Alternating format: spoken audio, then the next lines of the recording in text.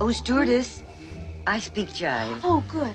Back before the war broke out, I was a saucier in San Antone. I bet I could call up some of them greens. Yeah. Just hang loose, blood. She gonna catch up on the rebound on the med side. What it is, Big Mama? My mama didn't raise no dummies. I duck a rap. Got me some slack, Jack. Noodle some crawfish out the patty, yo. Ha. I made us some crab apples for dessert now, yeah? Hey, yeah. Ha! Chomp don't wanna help, Chomp don't get the help. Say can't hang, say 7 Up. Jive ass dude don't got no brains anyhow. Guys, this is just ridiculous, man. Kamala Harris. This lady is so fraudulent. She's so bad. I can't take it. This is going to be another fun one, okay? So Kamala Harris was out here faking another accent. She's doing what many would call code switching. I don't really agree with even giving this a term because they're trying to like give legitimacy to the fact that Kamala Harris changes how she talks based off of the audience. We're not talking about being at home with friends versus being at work. Kamala Harris done changed about 4 or 5 times now. It's just ridiculous. Take a look. You better thank a union member for sick leave. You better thank a union member for paid leave. You better thank a union member for vacation time.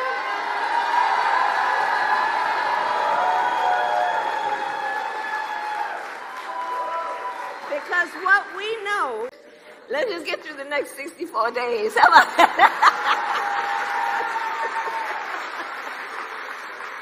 And you all helped us win in 2020, and we're going to do it again in 2024. Yes, we will. I see people testifying. Can I get a witness?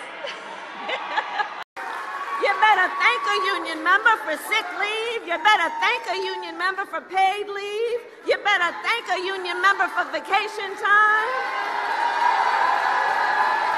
Thank unions for sick leave. Thank unions for paid family leave.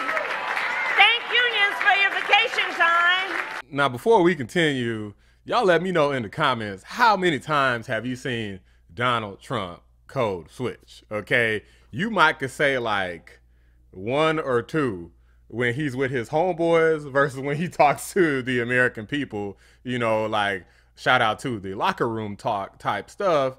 But at the end of the day, it's still very similar to how he is. It's certainly not a different accent. It's more so in regard to vulgarity level, I suppose, not really like an accent necessarily. So Karine Jean-Pierre was asked about this and she's throwing a little hissy fit, okay? She got triggered by Peter Doocy, okay? Peter Doocy is one of the greatest reporters ever. He always asks the questions that we always want the answers to. I really appreciate him. I'm gonna go ahead and react to what he asked Karine about so I can see their interaction today.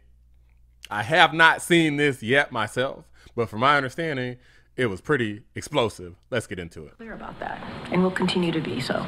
A different topic. Since when does the vice president have what sounds like a southern accent? I have no idea what you're talking about. Well, I mean, this is...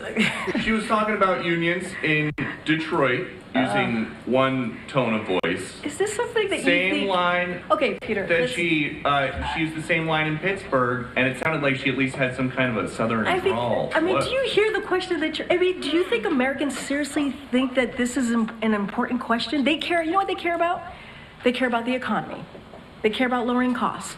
They care about health care.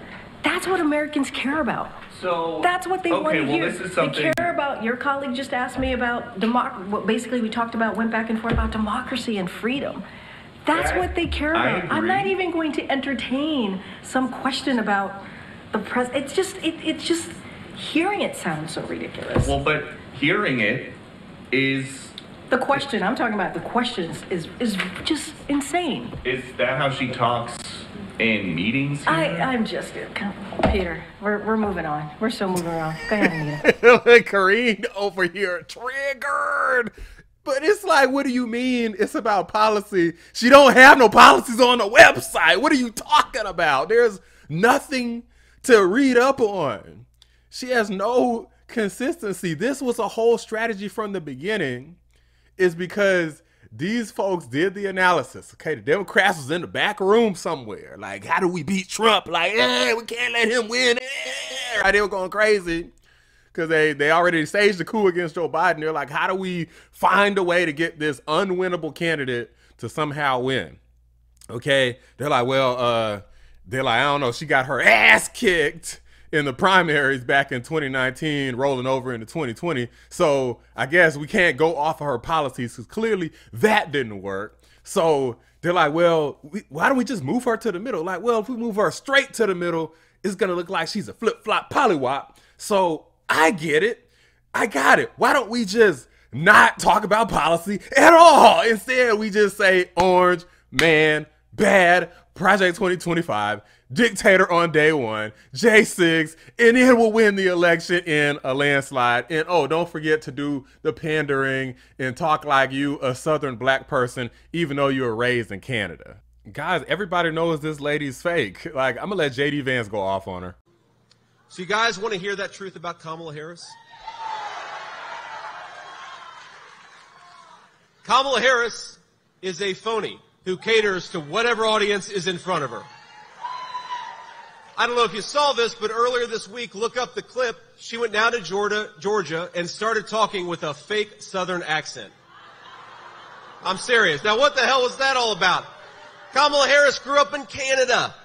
They don't talk like that in Vancouver or Quebec or wherever she came from. Doesn't matter. It's the same new liberal policies, but a different accent, whoever she's talking to. Now, on November 5th,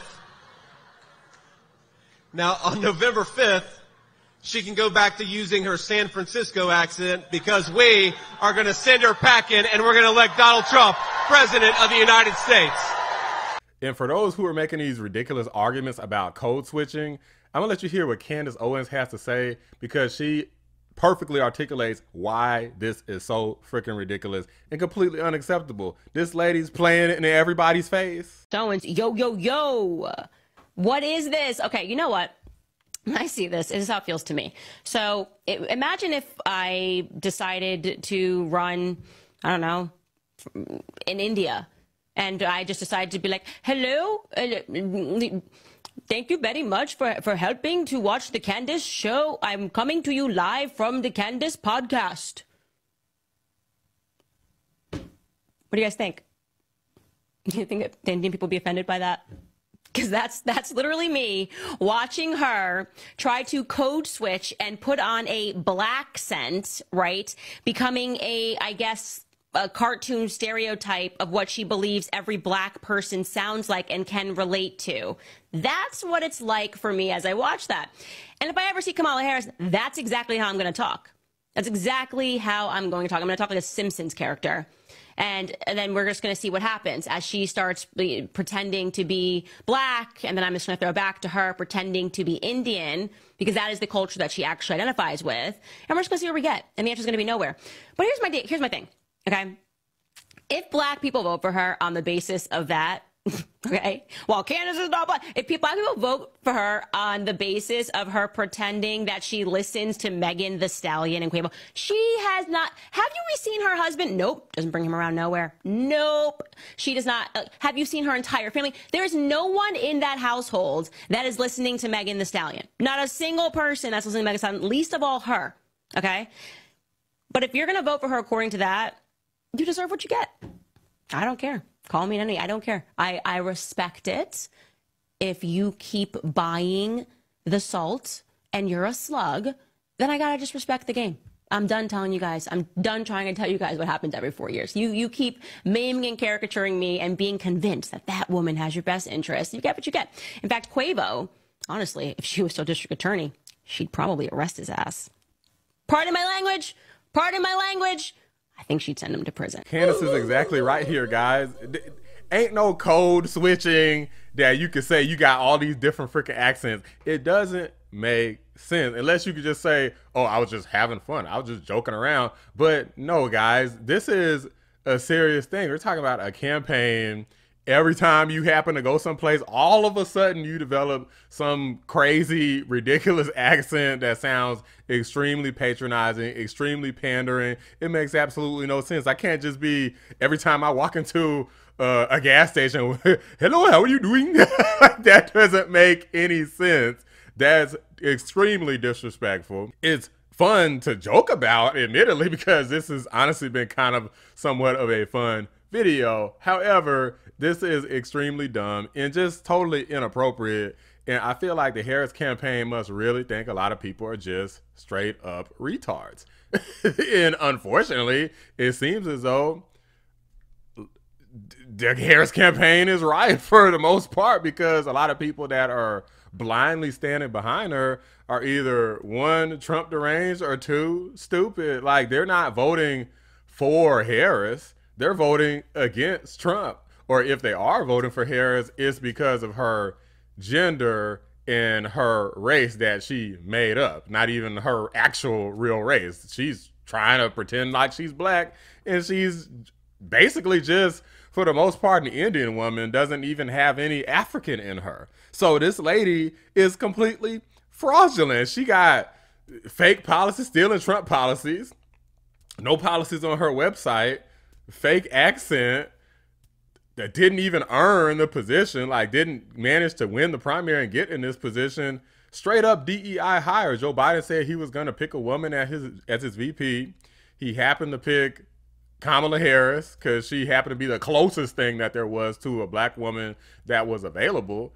And now all of a sudden she managed to shoehorn her way into becoming a presidential nominee and is out here pandering her ass off. The reason why this is so terrible is because she doesn't have any real skill. That's the reason why this campaign is so bad. There's no skill behind her. So what they're doing is they're not relying on Kamala herself to really be the campaign. They're relying on the campaign to win. Like, look, we're just gonna put her in the background somewhere. We're just gonna hide her under the bed, hide her in the closet somewhere, and we're gonna win the campaign off of other BS cowardly strategies alone, not to mention all the ridiculous pandering. I don't think that this is gonna work. As a matter of fact, it's pissing a lot of people off. We ain't boo-boo the foo-foo. Don't no Indian woman talk like that. I don't know one Indian woman who say stuff like, oh, we got 6 days, y'all, and we be washing collard greens in our bathtub. You are an Indian woman from California.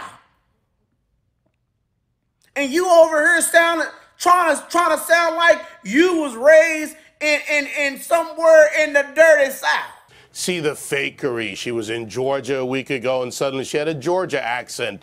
She goes from one to the other. You know, I flew yesterday, Carly. As I crossed each state, heading from New York back to Florida, my accent changed. I'm telling you, I had the Carolina accent. Minutes later, South Carolina. Then I was over Georgia. I mean, come on. I was going all over the place. I turned redneck at one point. I think I got that one in there, too. But look, this points to the fakery and how dumb Kamala Harris and the Democrats hope that the American people are.